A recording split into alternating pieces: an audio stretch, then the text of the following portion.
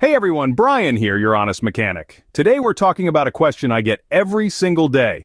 Is synthetic oil better? Is it actually worth the extra money? Let's cut through all the marketing BS and get to the real facts. Now, before we get into the nitty-gritty, let me make something crystal clear. Motor oil comes in three main types: conventional, semi-synthetic, and full synthetic. Conventional oil is derived from crude oil and provides basic protection and performance. Semi-synthetic blends conventional oil with synthetic components for better performance and protection.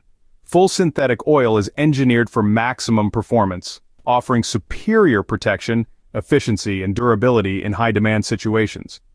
Here's an interesting fact: when you see synthetic on the label, it might not be exactly what you expect. While true synthetic oil is made from polyalpha-olefins, PAO, a high-performance base oil, Group 4, most oils labeled as synthetic are actually made from highly refined mineral oil, Group 3. These oils undergo advanced refining processes that make them perform similarly to true synthetics. That's why store-brand synthetic oils, often priced lower, can perform just as well as premium brands. Both types typically meet the same industry standards and certifications, so it's important to check for the right certifications when choosing an oil for your vehicle.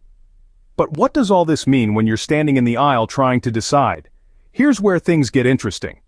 Synthetic oil has some serious advantages. Number 1. It handles extreme temperatures way better.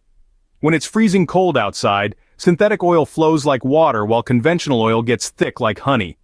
In standardized tests called NOAC volatility tests, they heat oil to 250 degrees for an hour, and the results show that conventional oil evaporates by up to 15%, whereas synthetic loses way less.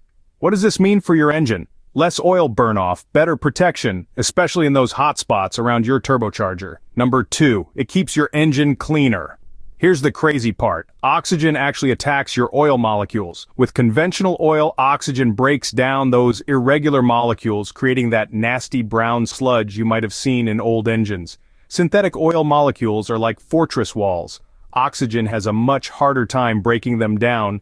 So, in simple terms, synthetic oil fights sludge better.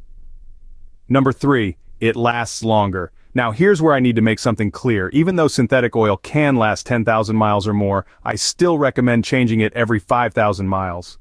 Why? Because I've seen what happens when people push it too far. Remember folks, whatever oil you choose, the most expensive oil is the oil you don't change. Keep up with those changes, and your engine will last longer.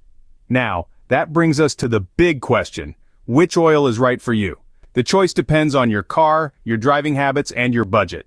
Here's how to break it down. If you live somewhere with extreme temperatures, whether scorching summers or freezing winters, synthetic oil is your best bet. It handles these conditions much better than conventional oil. Similarly, if your car has a turbocharger or you do lots of short trips, synthetic oil provides superior protection against the wear and tear these situations create. Many modern cars even require synthetic oil, and if you want the absolute best protection for your engine, synthetic oil is the way to go.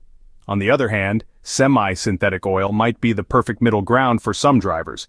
It offers better protection than conventional oil without the higher cost of full synthetic.